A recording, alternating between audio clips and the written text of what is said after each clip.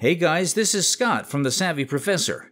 In today's video, we will talk about why your Verizon Wi-Fi extender is blinking white and how you can fix it. Let's get started.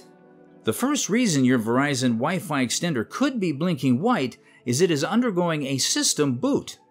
Your Verizon extender must come on or boot up if it is off, and to signal the process, it will blink white for no more than 2 minutes.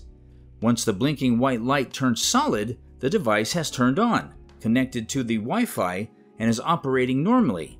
In such cases, the blinking should not be a concern. Alternatively, your device may be blinking white to signal its system is restarting. If your extender freezes, lags, or malfunctions, you perform a restart on it as a way of resetting the system. During the process, the device will blink white until it is done.